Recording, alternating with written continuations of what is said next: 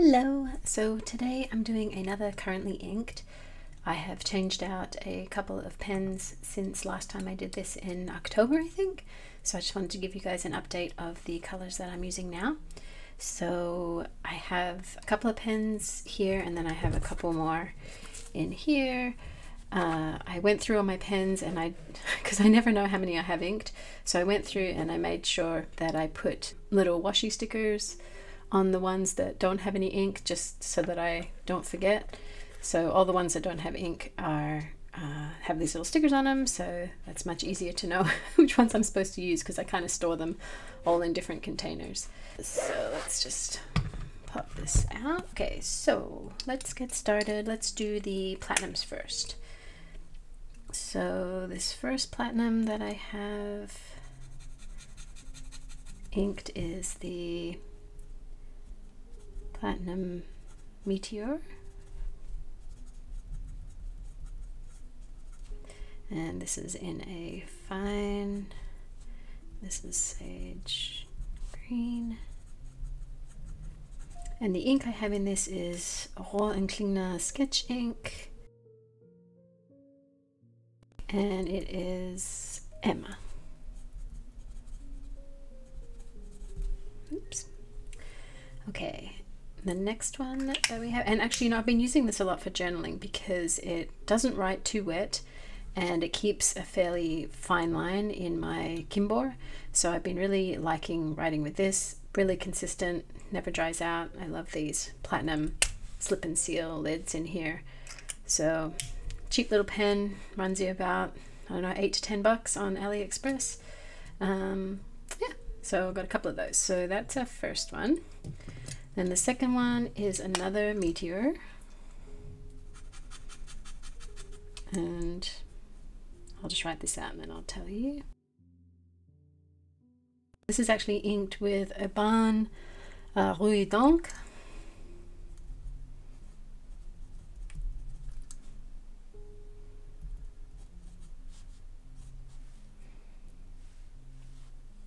How do you spell that? I think that's how you spell it. And sorry if I pronounced that wrong. I only speak Australian English with a little bit of an American accent, so I apologize if I pronounce any of these wrong. But this is also a really good journaling color. You wouldn't think so. It looks really light, but it's actually really quite lovely in a lot of text. I did have an issue. I have had this inked for quite a while with Rouille d'encre, and when I first re-inked it, it was really inconsistent. It was writing super light, but I think it was just because it wasn't through the feed or something. But I wrote it dry with this ink, and then I refilled it and it wasn't writing the same, and I was so upset, but it has gotten better and better. So I think maybe this one might be just a bit of a finicky nib, or maybe this ink is a little dry. Maybe that's what's happening, because the platinums tend to write a little bit dry in my opinion. So unless it's a really wet ink, and then obviously like the Diamine inks work really well in this, but I have a feeling maybe this Urban ink is a little dry. But beautiful, beautiful color. The next one we have is in my Preppy-Wa. So this is the yellow, the first edition of the Preppy-Was. This also has a Roh-en-Klingner ink in it. And this one is writing really quite wet at the moment.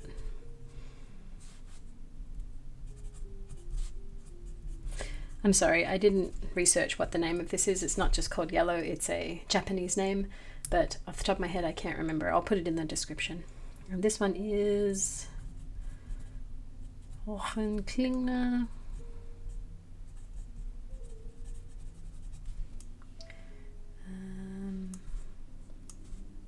I think that one's Carmen. This is also a sketch ink, and this is a gorgeous orange leaning yellow. Writes really well in this Preppy. Love, love, love. And the next one we have is the Kaweco Sport in soft mandarin. And so I inked this one up recently in Diamine Green Umber. And it might seem like kind of a interesting combo, but I just really loved this ink, and I thought, like a mandarin with the green leaves and stuff, I thought they kind of go well together. And this is a super wet ink, as you can see. So this is only a medium. So this is Kaweco Sport Soft Mandarin NAM, and this is Diamine Green Umber. Oh, I haven't been doing my little marks. Let me just do one here so you can see how wet it is. Oh, and I smudged the text above, so that is how wet it is. It takes a long time to dry, but it is a beautiful color, and I really love this color of this pen. It's just, I don't know, I know it's plastic and I know they're kind of cheap and stuff, but I really want to collect them all. I love how they feel. I like how they're lightweight. I like the grip section. It's comfortable. Yeah, I just really love Kawecos. Let me go back and do all the dry tests for these guys. I don't want to use the same finger. So that one writes wetter than these guys, I think, but still not laying down as much as that green umber. Super dry.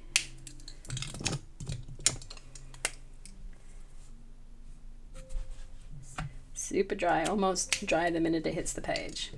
So that's all those ones. What do we have next? Let's do the TWSBI Eco.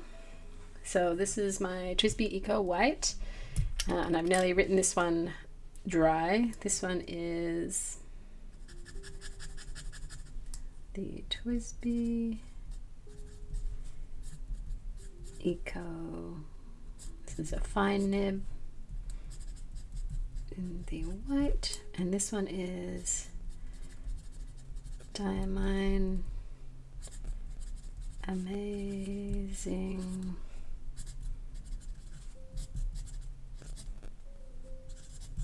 Amethyst, and this one is really lovely, and I'm nearly finished this one. I didn't ink it up completely. I inked it up to about there, but I have been writing a lot with it, and it's a delightfully wet ink, and I love TWSBIs. I got given this this TWSBI from Pen Heaven to try out, which was so exciting because I had never tried it with TWSBI, and then I went ahead and got another one, which is the Eco. This is the 580, and I actually think I like the Eco better, just because of this grip section. I do like 580, but I find the grip section not as comfortable as the Eco. It's not that it's cold, because it is a little cold. I don't know. I think I like plastic or acrylic better than the metal. But this is also a gorgeous pen. So this is the TWSBI. Am I still in frame? I am. TWSBI Diamond 580. And this is a medium nib and navy. And this is Diamine Gray Skies No More. And this, I think this is a Cult Pens exclusive. And this is another wet ink, and this writes quite lightly.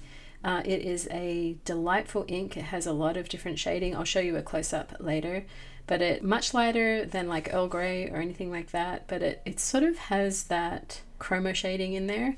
It's a really beautiful ink that I have loved using. Oh, I'll put my Eco back. And then I think these are all not inked right now because I have the little stickers on them, but I think this one is. So this is my Jinhao X159, and this is in the orange, and it's like this beautiful antique orange color.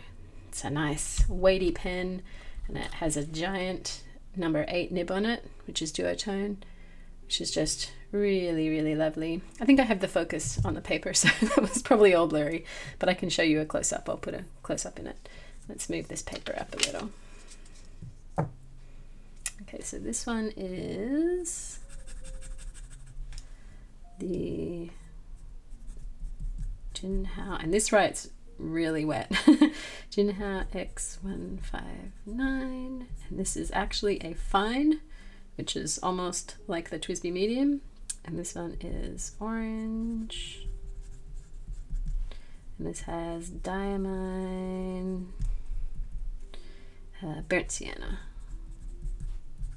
which is a great match if you're matchy-matchy with this pen, and it writes real wet, and I find diamine inks really wet anyway, so this is a lovely match with that. Is that all I have? I think that's all I have inked up at the moment. I mean, I have a bunch other preppies, but nothing really interesting, mostly just some more sketch inks and stuff. So I think that's all I have inked for now. Does that seem right? Yeah. Okay, so just a small number, but lots of different colors. Yeah, and I just wanted to show you this pen case actually. I got this for Christmas, and it is similar to the ones from Galen Leather, but it's actually a seller of AliExpress, and I think you can get them on Etsy too. They sell on Etsy as well, and it's really nice. It was about, I think, 35 bucks or so, and it had a couple of like little imperfections. There was a couple of marks on here and some loose threads and stuff, and if you look at the tray really carefully, it's not super cleanly put together, so but it is really serviceable, and it's a really soft fabric. So on the website, just one thing to be aware of, that this fabric kind of looks like a suede. It is definitely not a suede, and on camera this actually looks much sort of grayer, but it does match this a little better than it does look like on camera. But yeah, just, you know, not super high quality, but definitely really nice and serviceable, and it holds my big pens, which is really nice. But yeah, definitely I think worth the money for 35 bucks. It's really nice, and this is leather, you can smell it. This magnetic closure is really nice, and it's really sturdy, and yeah, so I've really been enjoying this. So this is the other pen case that I keep my Kawecos in. So I just put like a little bit of foam in the bottom here so that these stand up. So there's like a little insert here. It comes with a piece of foam in it. I just cut it and popped it inside so that I can have these sticking out. And then I just have some journaling pens and my little... Oh, actually this is inked too. This is the 1Kai Mini. So I can add this on here. What is in it though? Oh golly, I'm gonna have to write with it and see. I think... Look at that. I haven't written with this in forever. So this is the 1Kai Mini, and this is a fine. I don't know what it's called. Maybe let's just say green. It's probably a more oh, greed. Oh no, green. I didn't mean to say greed. Anyway, 1Kai Mini, and I think this is let me look it up. I'll be right back. Okay, so I think this one is, yeah, the Holanga. I have no idea how to say that. I am so sorry. So it's the Califolio.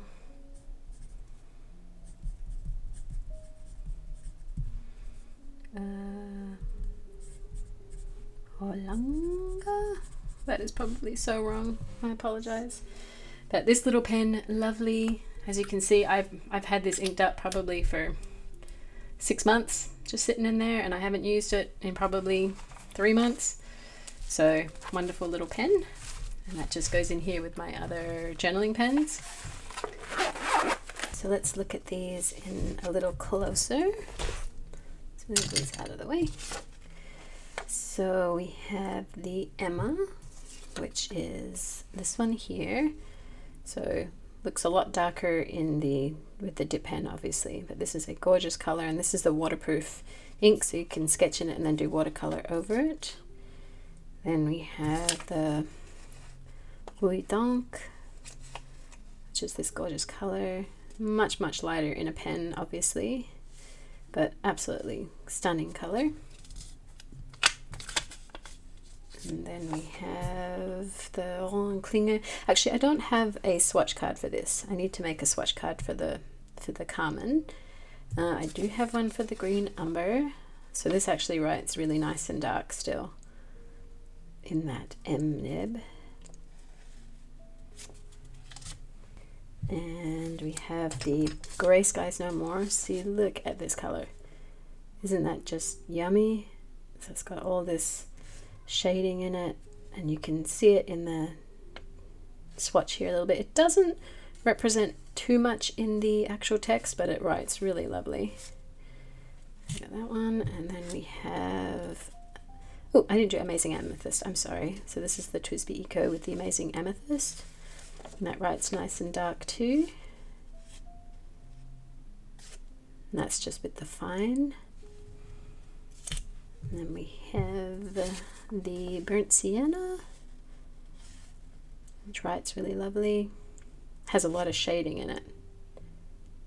That's gorgeous, especially in that large nib. But it's still just a fine. I don't think the size of the nib makes it any bolder, but it is a really, really nice pen. I really love that pen. Sienna. And then last of all, our Discovery with the Wonkai Mini with the Califolio Holanga. I'm sorry, somebody let me know how to pronounce that. Sorry for my ignorance there. And this is a gorgeous color too. Yeah, so that's all of our currently inked pens and ink this month. Yeah, I think that's it, guys. So thanks for joining me for this little currently inked, and I will see you in the next one. Bye.